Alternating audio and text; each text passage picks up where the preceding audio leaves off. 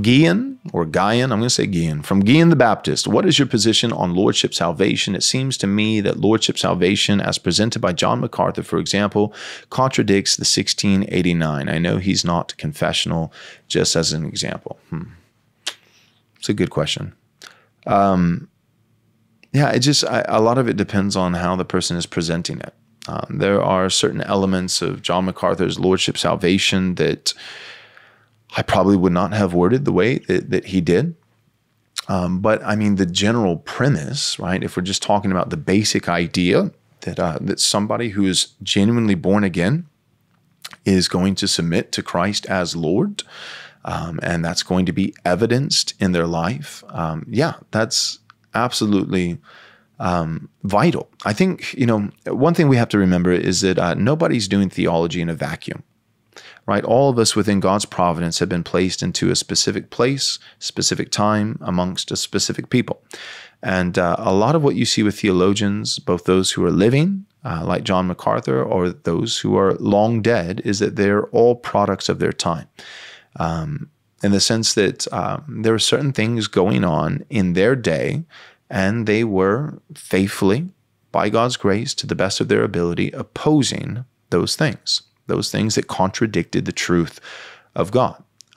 Everybody has that, right? So whether it's Luther against Roman Catholicism, or all these different examples that we find throughout the ages. And I think for MacArthur, he's had multiple fights, but he's had a few big ones, right? The Lordship Salvation being one of them, inerrancy, controversy in terms of the view of Scripture, that's another one.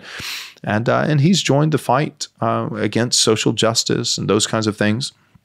And so as it pertains to lordship, I think you have to, again, realize MacArthur's not in a vacuum. What's going on here? What's the context? The context is MacArthur's coming on the heels of Billy Graham. And within Billy Graham Christianity, whether Billy Graham ever said this or not, still the assumption by many that the effect of his ministry for many was that I could walk down the aisle at some revival meeting, some crusade, evangelistic crusade, and I can say a specific prayer, the sinner's prayer. I can ask Jesus into my heart, right? MacArthur's lordship stuff, it's the same as Paul Washer. Paul Washer has, one of his viral videos is where he says that, the greatest heresy or the most frequent heresy, most common heresy is that if you invite Jesus into your heart, he will most certainly come in. And Washer's saying that that's not true. You can invite Jesus into your heart, and Jesus declines to accept your offer. He refuses your offer, and you can walk around the rest of your life until you die thinking that you have Jesus in your heart, and yet you don't. And so I think on the heels of Billy Graham and then the seeker-sensitive movement that we had where doctrine and the Scripture and the gospel was so watered down, I think that's what MacArthur is combating.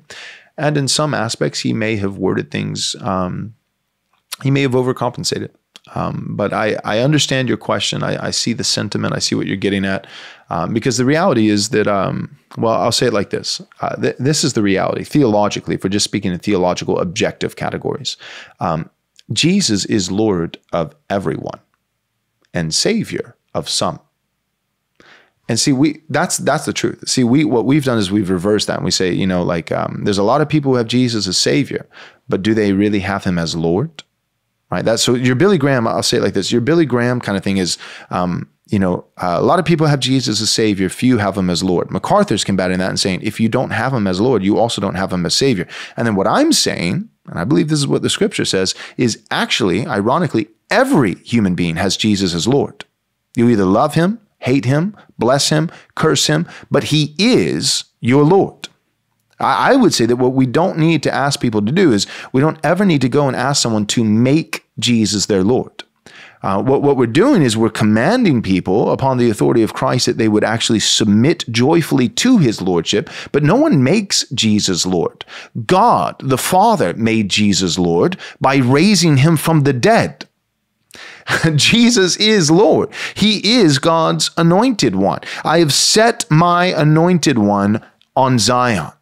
Right? The kings of the earth kiss the Son, right? Bow to the Son, bow to the King of Kings, lest his wrath be quickly kindled and you perish in the way. Jesus is Lord. He has been crowned Lord, not by each individual person saying a prayer. He's been crowned Lord by his Father, and he is King of Kings. He is Lord of Lords. So Jesus actually is, in objective theological categories, he is Lord of each and every human being. Everyone, universal Lord, right? We're not universalist, so we don't believe that Jesus is universal Savior. That's a heresy. People die and go to hell. But we do believe in Christ's universal Lordship. Now, that doesn't mean that everybody is joyfully submitting to his Lordship, but he is Lord of all. So we could say Jesus, I think what's biblical to say is Jesus is Lord of all, Savior of some. Lord of all, Savior of some. And I think what Billy Graham kind of said is Jesus is Savior of many and Lord of even fewer. MacArthur is coming and saying, no. He is only Savior for the same group of people who make him Lord. If he's not Lord, he's not Savior. But technically, objectively, we would say, no, I think the Bible actually says Jesus is Lord of all, whether they like that Lordship or not. They can bless him or curse him, love him or hate him, but Jesus is their Lord. Jesus is Lord of all, but he is only Savior of some. And so with the Lordship Salvation, that whole battle, the reality is that repentance, so if Jesus is someone's Savior, you're going to see sanctification, right? If someone has been justified, they will be sanctified. The question, though, is sanctified in what areas, to what degrees, at what speed? Those are three important questions that we need to ponder. All individuals who have been justified by grace alone, through faith alone, in Christ alone, will be sanctified. Not just will be, but are being sanctified. But the question is, sanctified in what areas, to what degree, at what speed? Meaning not everyone is equally justified, right? They're either wholly condemned or wholly justified. And there are no different degrees of justification. There are different degrees of sanctification. Some people, for whatever reason, will be sanctified less than others. And some people will be sanctified in one area, but not another.